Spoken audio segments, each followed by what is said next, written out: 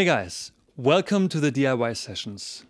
This is the first one out of 5 and hopefully many more video workshops that are available on my website. With these videos I try to give you new ideas to create inspiring drum sounds. So whether you are a drummer with your own studio and you record music for different artists, or you do videos on social media, or you are a producer, engineer or mixer and you're just trying to get some out-of-the-box perspective on drums, these videos are for you. So we are not going to look into the middle of the road drum sound.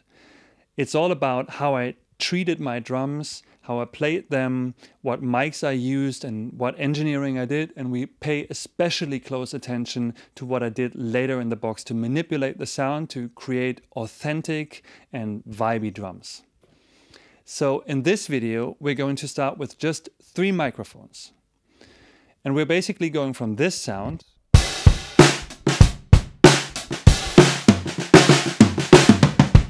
all the way to this sound.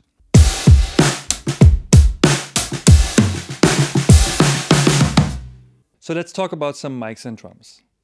First of all, ignore most of the microphones that you see, because as I said earlier, we're going to create a drum sound with just 3 microphones. The first one is a Shure SM7. It's just sitting right above the bass drum, pointing towards the shell of the snare drum. The other one is a Bayer M88 kick microphone that is just pointing towards the bed head of the kick. And the third one is just a regular SM57 in a pretty unusual position. It's just pointing towards my shoulder. It looks almost in a way like a talkback microphone, but it's treated in a very special way. So with these 3 microphones, I wanted to capture all the instruments. That's why I paid close attention how I hit the instruments. For example, I was paying close attention to playing the hi-hat as soft as possible, while I tried to have a steady and full sounding kick and snare sound. And because I had no tom mics, I had to hit them in a more intentional way that I would do if I have just close mics sitting on them. The other thing is I tried to hit the cymbals in a way that they could just open but not be harsh in the sound, because I knew I was going to use some compression and some saturation.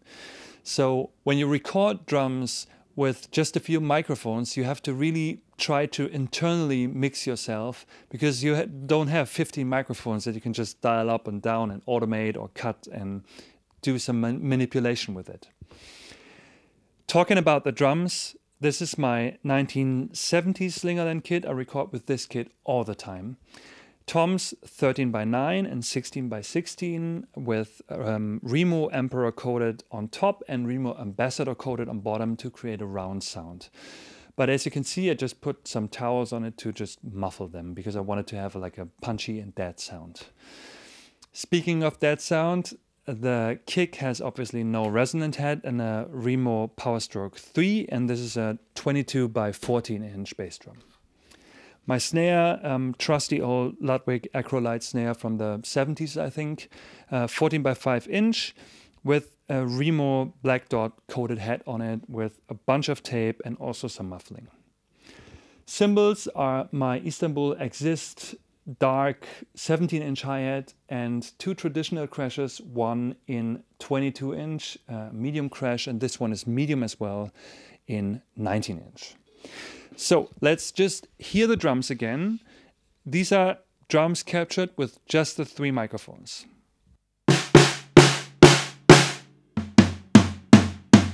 Without muffling.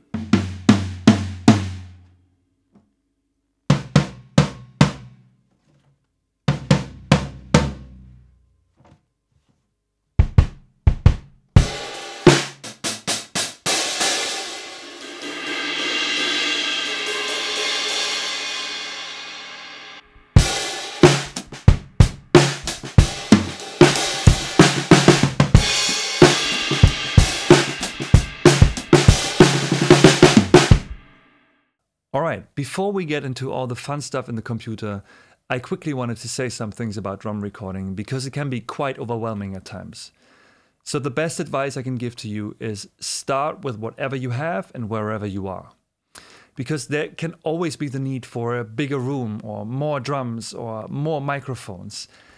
That's why I started this session with just 3 mics, because I wanted to have a starting point where you can explore a creative approach to drum sounds.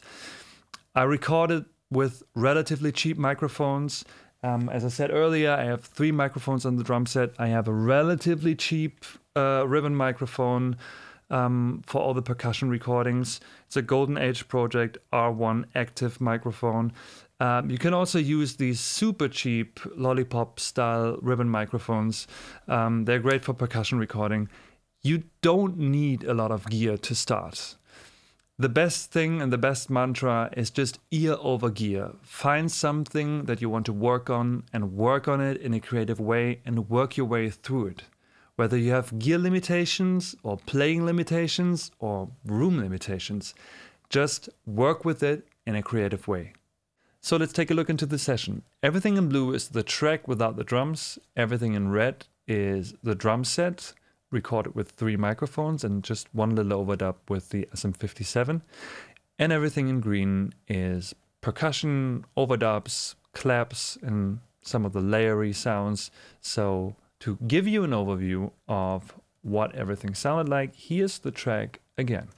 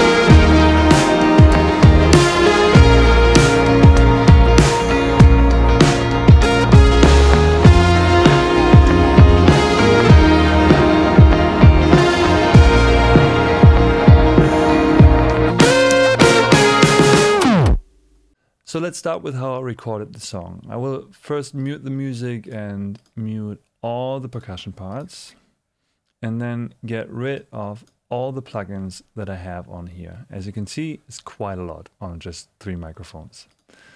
But in order for me to get a cool and creative sound, I had to manipulate the sound a bit.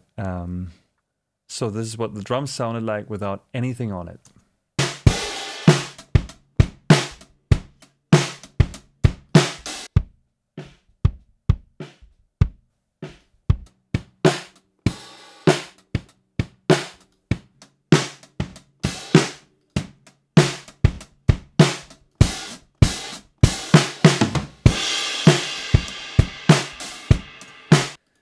So as you can hear, pretty boring sounding, regular and natural sounding kit, and just a mono sound because it's just 3 microphones, not panned in any way.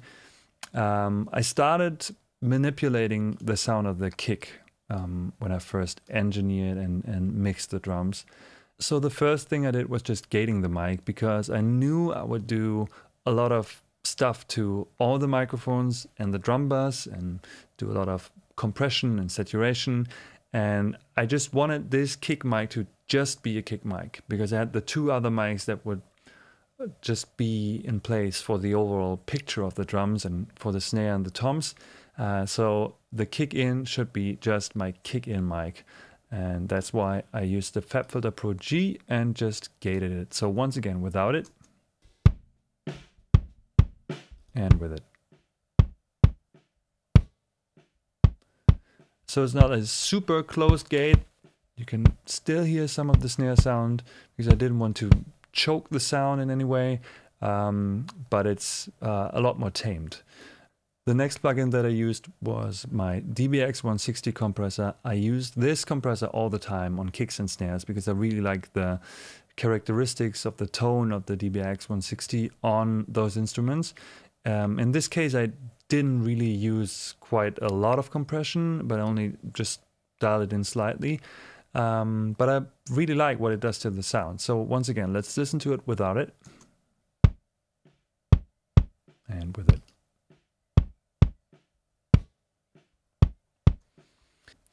All right, so the next plugin in the chain is the Pultec Pro EQ.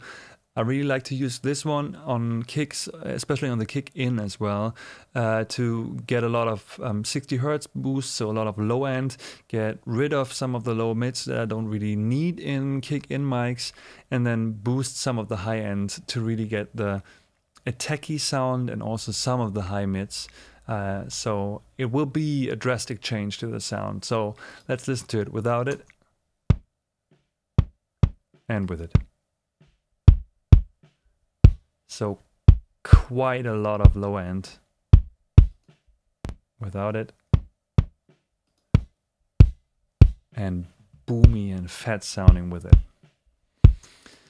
The next one is a pretty great tool for kick sounds. It's called the Kick Shaper, and I did a lot of manipulation in the tone and enhance section here. So I really turned up the heat and the punch and the depth of the kick. And also dialed in a lot of low end here. That's why it is also, again, a pretty drastic change to the drums. Because again, ear over gear, I just wanted to use 3 microphones, but I wanted to have a really modern sounding and fat sounding kick drum. So again, without it and with it. So the sound completely changes. And it's getting more into this sampley and very mid-range, low mid-range sounding sound that I really like. So yeah, the Kick Shaper is great to dial in some character into kick drums. The next one is the Waves Pusher plugin that I really like to use.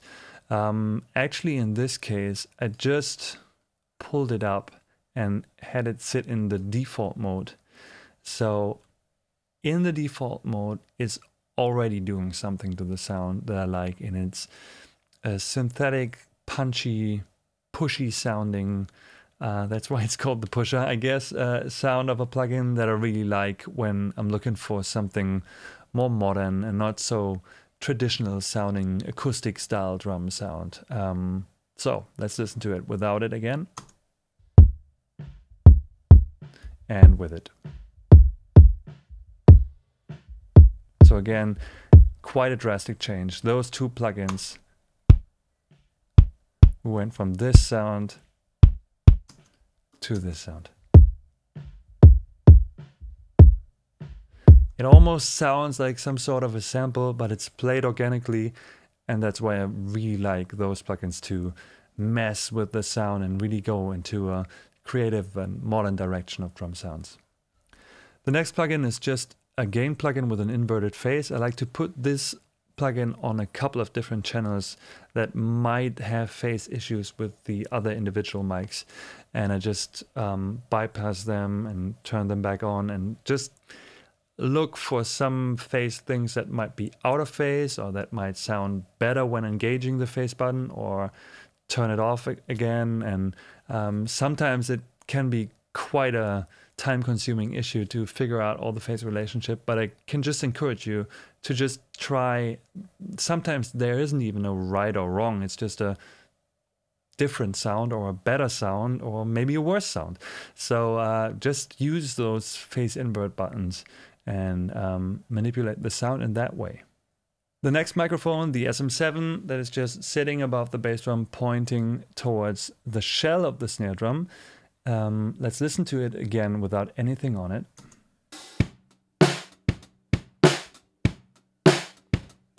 So you get the snare, you get the picture of the drums, you get the mid-range of the kick, you get the hi-hat, but it's very responsible for full sounding snare sound, and that's why I chose to manipulate the sound or push it in a way that benefited the snare sound. The first thing I did was get rid of some of the mid-range, the low mids here, and some of the piercing sounding more high mids. So let's listen to it again without it and with it. And these are the frequencies I took off, and this one. And while this might not sound disturbing to your ear, as I added up compression and saturation, those frequencies tend to be a problem, and that's why I cutted it here, because I knew just around 3K is always a trouble area. The next one, the good old 1176 with the all buttons in mode, so full on compression on this front. Let's listen to it without it and with it.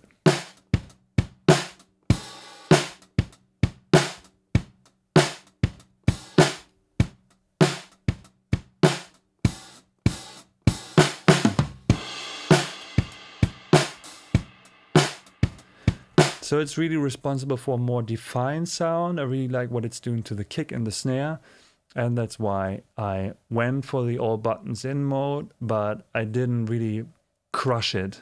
What I usually do with an 1176, just all buttons in and really dial it in to get the character sound. But in this case, I started with all buttons in and then went a little bit beyond that point that I ended up with and dialed it back, and this sounded pleasant to my ears. So yeah. The next step is saturation. I really like to use the Kush plugins for this. This is the Omega transformer. It's basically just working as a one knob transformer saturation thing. There's also just clipping some of the signal, so you get an increase in volume without an actual level increase. So again, let's listen to it without it and pay attention to what it does here and how the volume increases.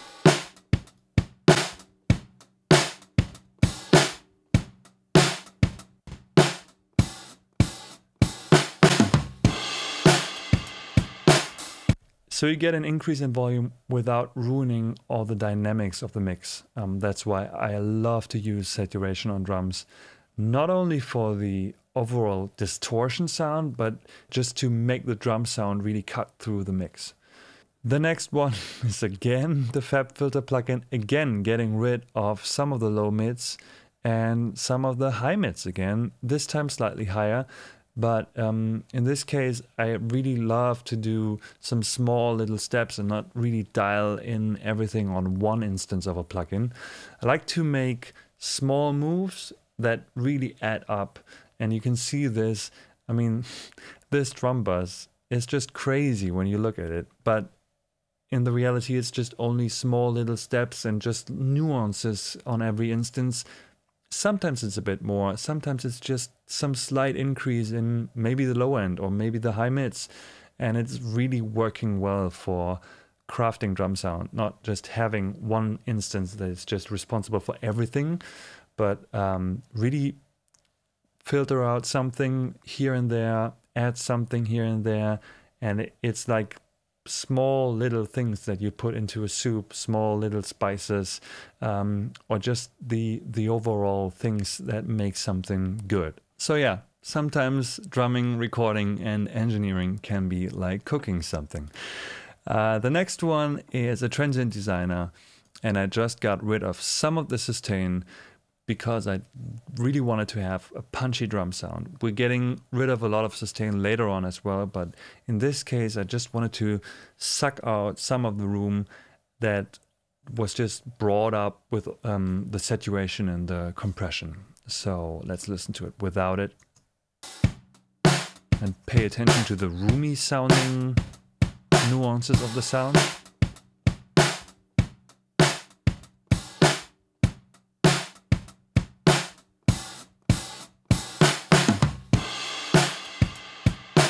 So it just makes everything a little bit tighter. The next plugin again is just my gain plugin with the inverted phase, but in this case bypassed, and we talk about the phase stuff when we are finished with the next microphone because it's actually the last one. And the last microphone on the drums is the SM57 pointing towards my shoulder. It's a very basic mic, but it's a great sounding mic in a very unusual position. So let's listen to it first without anything on it.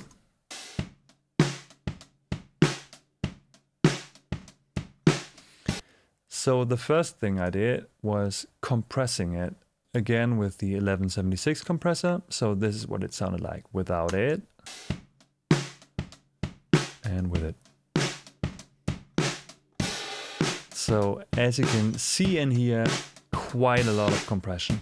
But I really like what it's doing to the snare sound.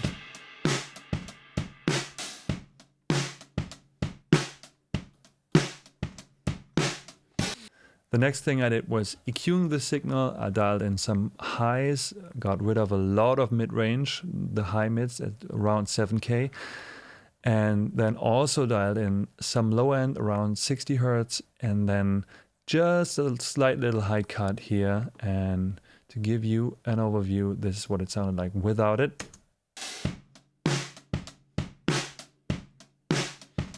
And with it.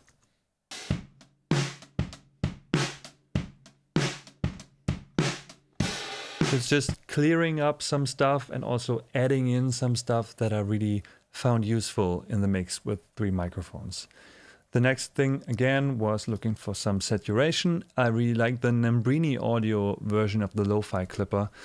The Lo-Fi plugin is actually only available for Pro Tools, but Nembrini did their version of it, and I think it sounds pretty close in all the tests that I saw, so I really like this one. This is what it sounded like without it and with it. So again, saturating the sound, giving the sound some character, also doing a slight low cut here.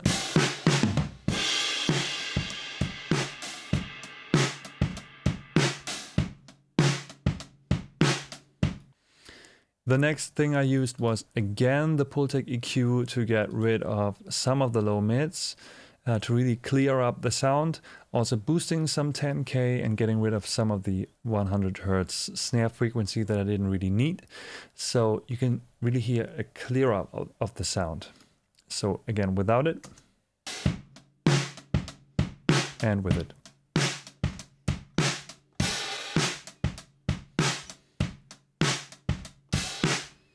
Similar to the SM7, I wanted to get rid of some of the sustain that was brought up with all the compression and saturation.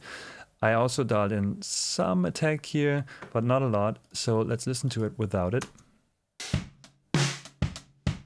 and with it.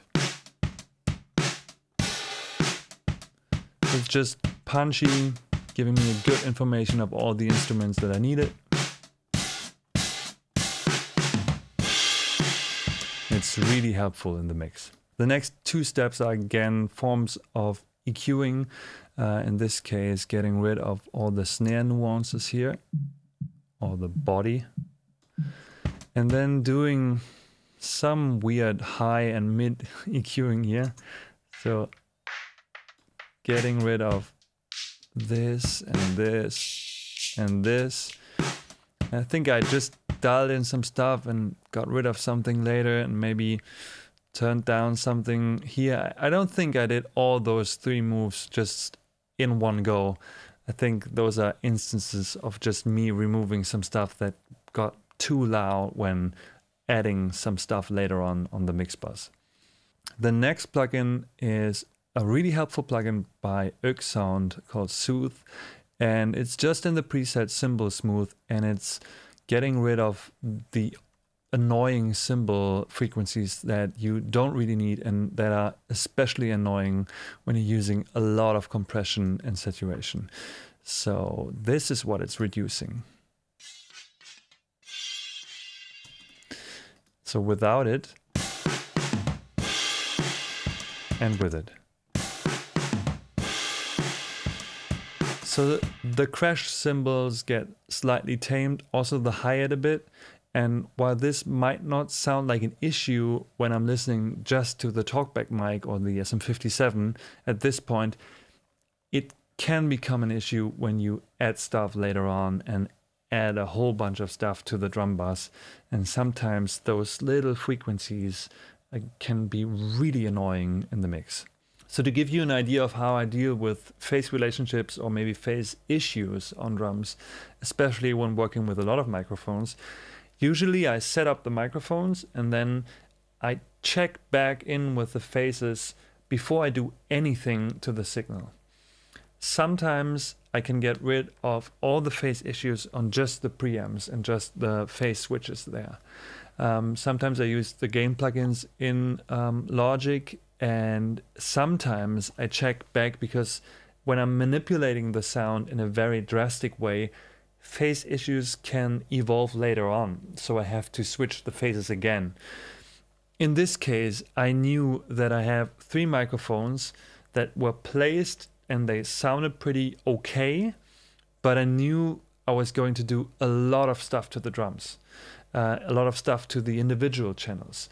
So I knew I had to deal with all the phase issues at the very end of each and every chain, because all the saturation, all the manipulation, especially on the kick mic, could really mess with the whole phase situation. That's why all the gain plugins are the very last plugin in each chain. So the quick and easy thing is just listening to the individual mics and flipping the phases back and forth. So what I usually do is I just start with kick and snare, and in this case just the kick in mic and the SM7. So this is what the mic sounded like,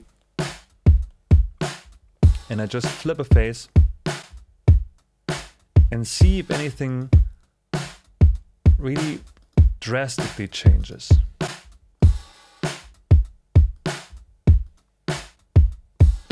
So it's not a huge issue once I flip the phase. So I move on with the SM57 to the talkback mic.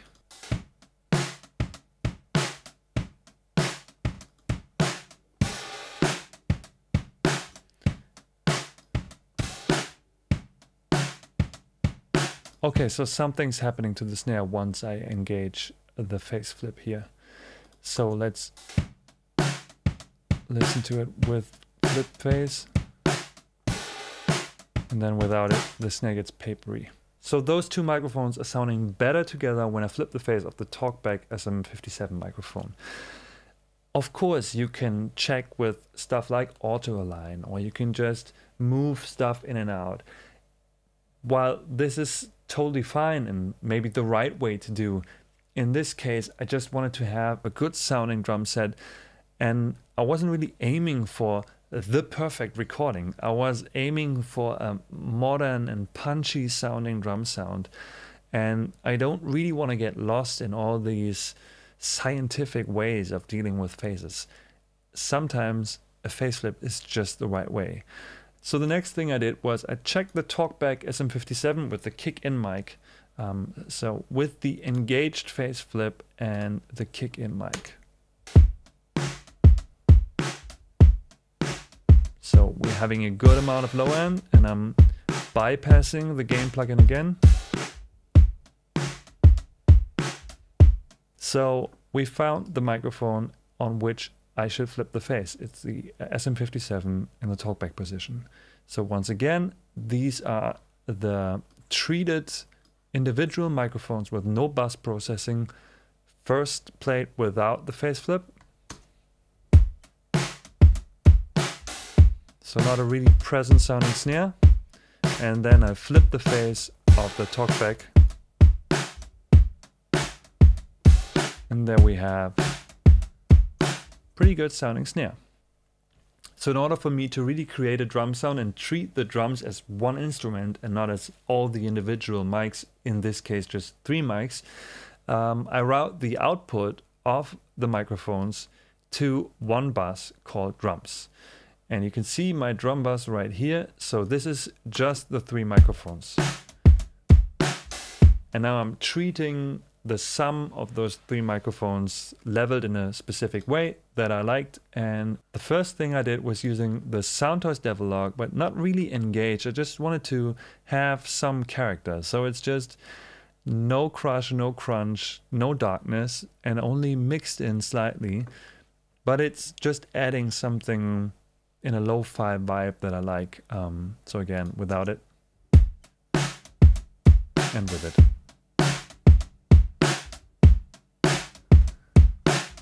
So as I said earlier, those are just small steps. I just wanted to have some character of a lo-fi and really gritty sounding unit, but I didn't really want to go for all the madness that this thing can do.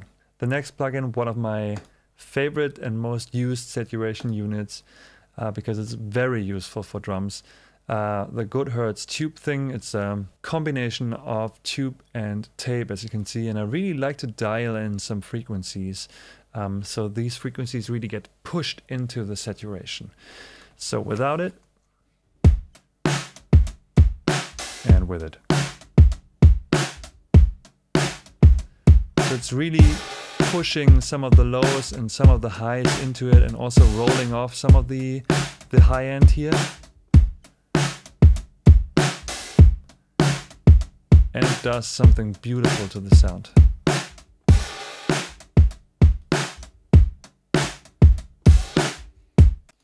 The next plugin is actually a freeware plugin, the OTT compressor. It's just a beast, and I barely even dialed it in. But I wanted to have some of this artificial sounding high end that this plugin can give, and I also dialed in some of the mid-range here. So let's listen to it without it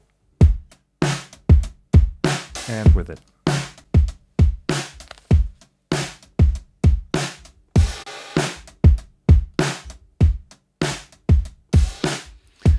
So again, small steps, but they're adding up. The next two plugins are responsible for some compression. First, I used a Neve compressor. I didn't really dial in the sound to really make it pump.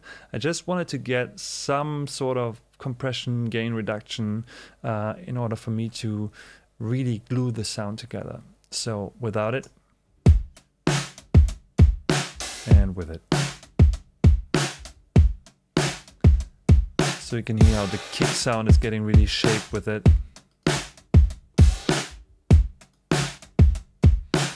And speaking of kick sound, the DBX 160 again doing great stuff to kick and snares.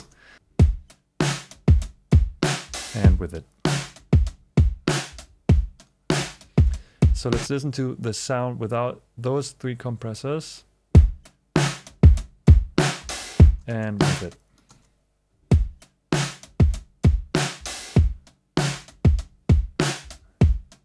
So it's really taming some of the sound, but also bringing up stuff that I really like.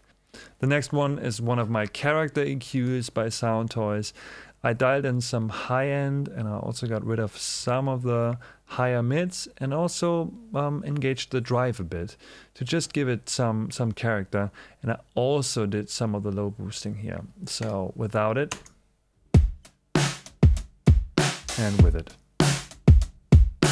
So it's really doing something to the sound. Without it.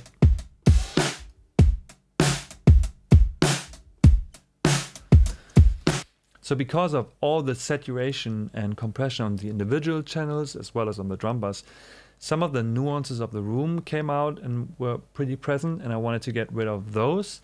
That's why I used again the Transient Designer by XLN Audio. So I got rid of some of the sustain, and I also dialed in some attack. So let's listen to it without the Transient Shaper. And with it.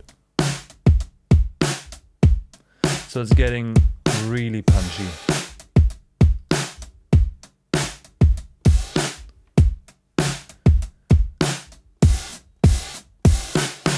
So this is doing a lot of good stuff to the attack and the sound of the kick and of the snare.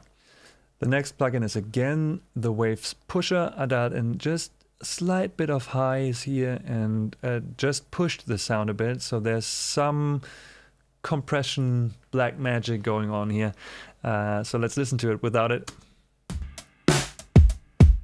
and with it. I love what it's doing to the kick sound.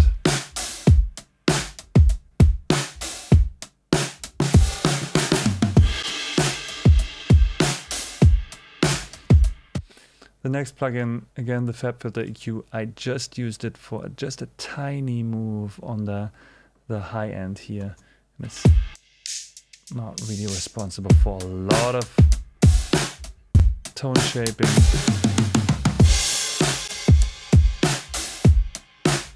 But something wasn't pleasant to my ears, so I used this one. The next plugin is again another one of the company called Sound. It's called Spiff. It's doing some sort of frequency-based transient shaping, and that's great for the drums. In this case, I actually used a preset called Add Punch to Drum Bus, and I just manipulated some of the settings here, but it's really responsible to finish up the drum sound. Let's listen to it without it and with it.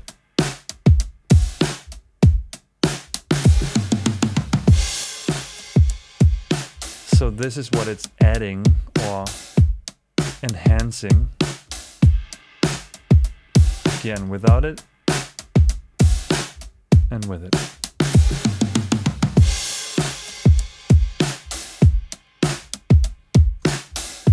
So we're getting to the filtering plugin later, but because I mic'd the drum set with just 3 dynamic mics, I had no stereo image to work with. That's why I sent the signal of the drum bus to a bus called chamber. And on this chamber, I only have the Valhalla vintage verb in a preset called Drum Air. I really like this sound. It's just sounding like a processed room, but it's adding to the stereo image. So let's listen to the drums again without the chamber and then with it. So it's all of a sudden wider sounding.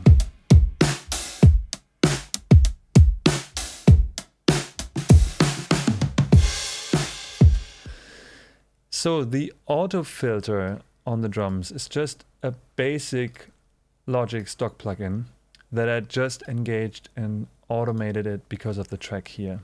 So what I did is I just did some automation to work with the cutoff filter to cut the highs of the drums. And the other thing I did, because it just was getting narrower and narrower because of the missing high end, I dialed in some of the decay of the drum air room from the vintage verb. So let's just listen to what is happening here. Here's what the drums sounded like just before the automation.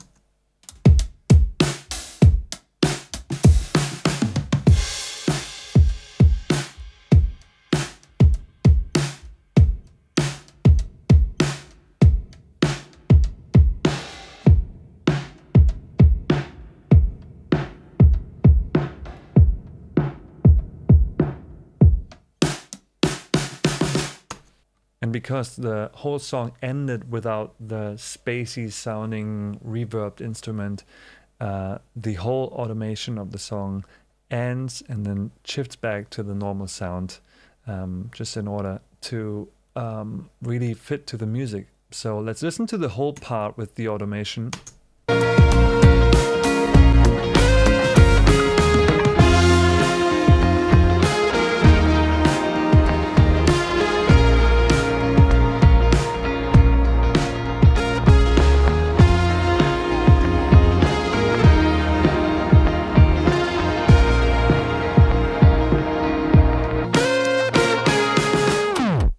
The last thing that I did with the drums was I just recorded an overdub with the SM57 mic because I really liked the sound of this microphone, and I wanted this thing to sound like some sort of sampled record version of a drum break. So this is what it ended up sounding like. And as you might expect, the natural sound of the SM57 sounds pretty boring. So the first thing I used was the RC20. I used a preset called Drum Break 3, so I just went through some of the presets. This is the one that I liked, and I dialed in some more distortion, I think, and added some digital distortion or saturation, and then I messed with this EQ section here. So you can hear some vinyl noise, you can hear some wobbling and some distortion, and it's sounding very lo-fi all of a sudden. Then I wanted to push some frequencies in order to make it really like mid-rangey sounding and really vintage. And then I used this one. It's one of my favorite reverb plugins at the moment from Safari Pedals. It's just basic sounding but really amazing sounding spring reverb. So let's listen to it. And I really like the filtering button. It doesn't have a lot of options here, but it does something to the sound, and especially when you blend it at 100%, where you can just manipulate instruments into sounding really vibey and vintage. And this was pretty close to how I wanted it to sound, and then I just did some EQing here to make it sound even more boxy. And I think this is just for me a gain plugin just to use my fader in a way that everything is lined up. Maybe that's just my spleen. But yeah, this is what it sounded like in the end. So in context with the drums.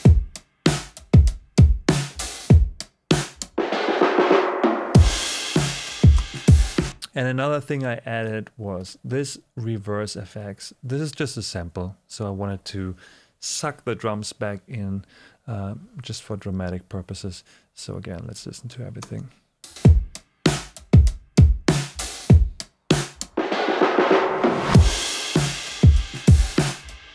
So I really like to play with some of those samples just in order to create and really have something dramatic that supports the drums. The first overdub that I did after playing the song was using the Meinl Nano stick. Pretty unusual, very large chopstick, and it has just a great sound on cymbals. Very weird sounding stick, and I just wanted to have some sort of offbeat right thing going on that I somehow missed when I listened back to just the drums and the track. So this is what it sounded like without anything on it. And it's just recorded again through this very basic sounding ribbon mic. The first thing I did was doing some really weird EQ moves here because I wanted it to sound more bright and maybe more artificial in a way. And because I wanted to restrict myself to just mono mics, and I do this a lot of the time, it's just using the vintage verb again, just in a small ambience.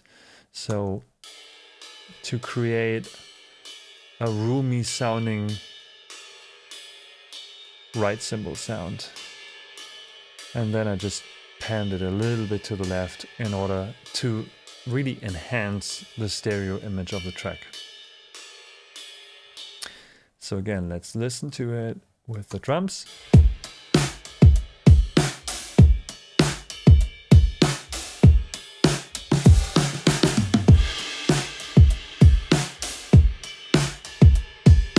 I really like to overdub some of the sounds and some of the cymbals that I would play live on the drum set.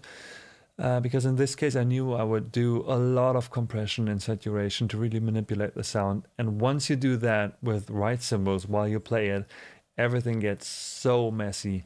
And I wanted to place this cymbal in a specific roomy sounding environment, play it with a weird stick, so everything was sort of a creative approach, and I didn't really feel the need to play it on the drums because I wanted to have it as a special sound later on. The next overdub is just this super woody sounding clay and I wanted it to really sound wide.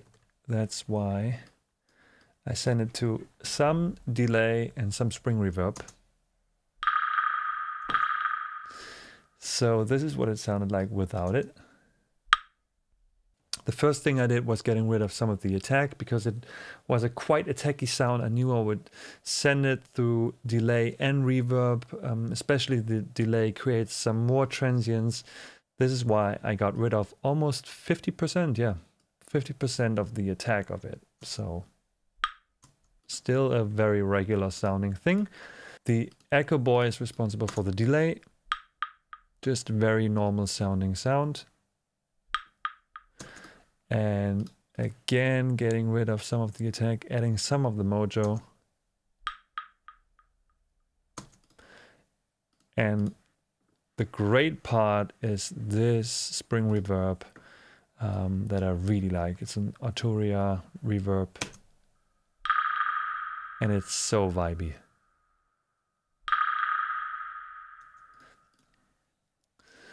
The next overdub is just this small little Meinl cowbell, and I really like to play it not as a regular sounding cowbell, but just on the edge here.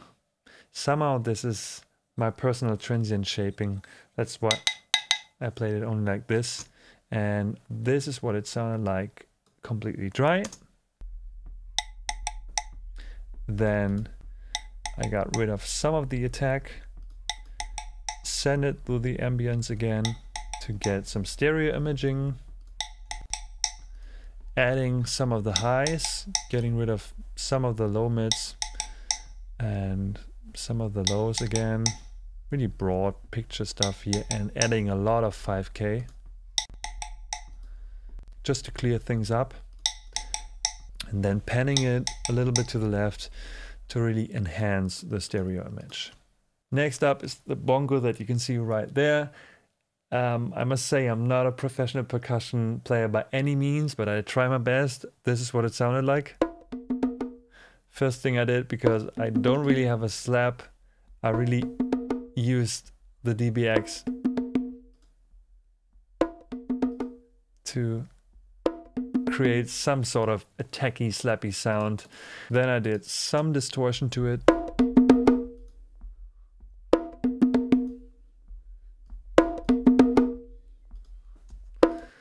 Then doing some weird EQ thing here, just to clear things up.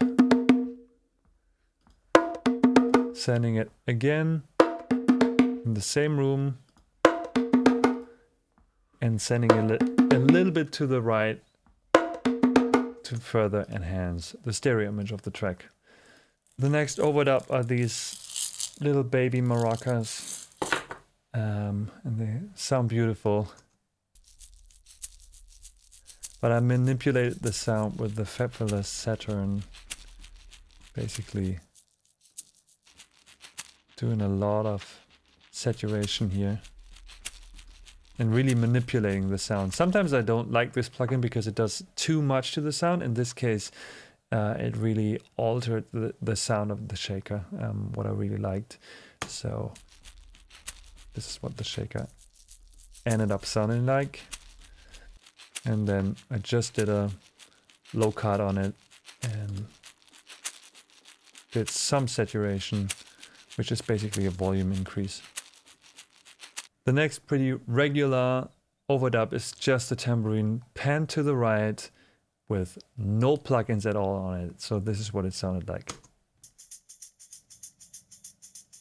Nothing to see here. But later on, I decided to have some verbed tambourine stuff in the filtered and automated part. That's why I did some like 2 and 4 hits and send it through some reverb. So this is what it sounded like without. And I got rid of a lot of the attack, added some sustain. Also clipped the signal. Then also got rid of all the piercing sounding highs here. Send it into a fat plate to really make it sound wide and very bright. And because it was too bright, I got rid of some of the high end here. And I guess my gain plugin is just in order for me to have a little bit more headroom. So yeah, these are just overdubs to support the vibe of the track and support the drums. Another overdub, my Cabasa, which I sent again through the Safari pedals reverb, and this is what it sounded like without it and with it. So super vibey sounding sound. And I just panned it a little bit to the right. And the last thing I did was just record 4 passes of me clapping into the mono mic, and because it was mono, I just panned it left and right. And I summed again those to one bus, and I just sent those claps to a room. So this is what the claps sounded like without anything on it. Pretty flammy. Then I did some saturation, which is actually pretty big increase in volume. And I sent it to the ambience again. All right, so let's listen to all the percussion overdubs. So this is what they sound like.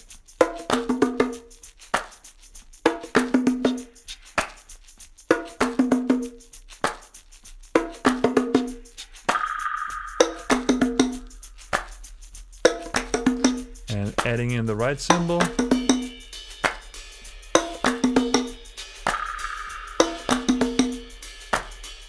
And all the percussion in context with the drums.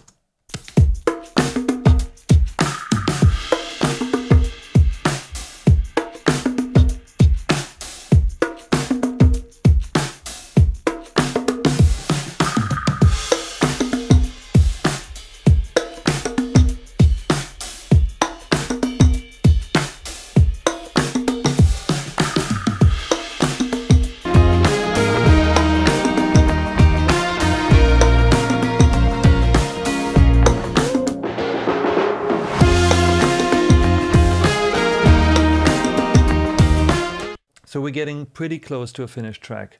Again, the drums recorded with just 3 mics, 1 overdub with just an SM57, and all the percussion done with just 1 basic ribbon mic.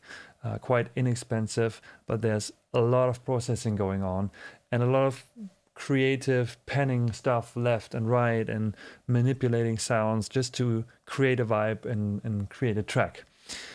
So in order for me to glue all the stuff together, I did some processing on the mix, or let's call it master bus. The first thing I did was use the Chandler Curve Bender. I have it on a preset called master bus, and I just dialed in some stuff and got rid of some stuff. So those are just little nuances to just clear up some of the frequencies. This is what it sounded like without.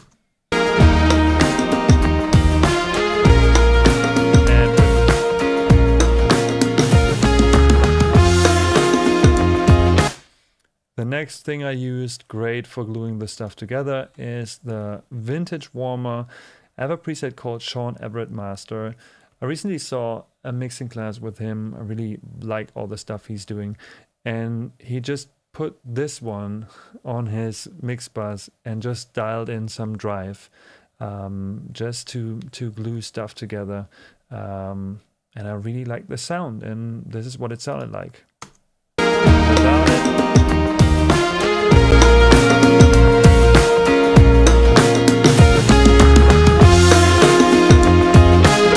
So it's obviously an increase in volume, but getting closer to the finish line, I really want that volume increase.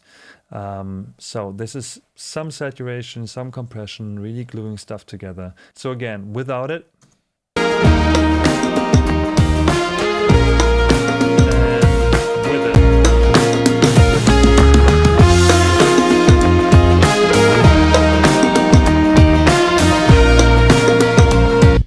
And the next plugin, speaking of glue, is the good old SSL G bus compressor, and it's doing just a tiny bit of gluing. So again, without it.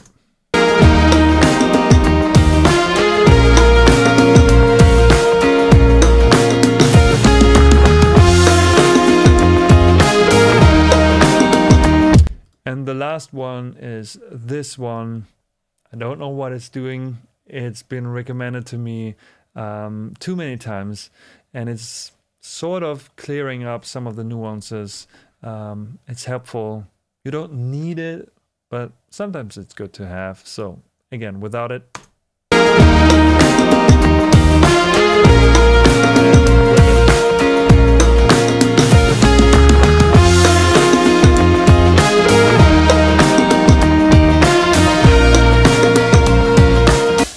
And the last one in the chain, it was engaged because I just needed the volume for the screen recording, but it's not really doing a lot to the sound characteristics, but only to the volume. So again, without it.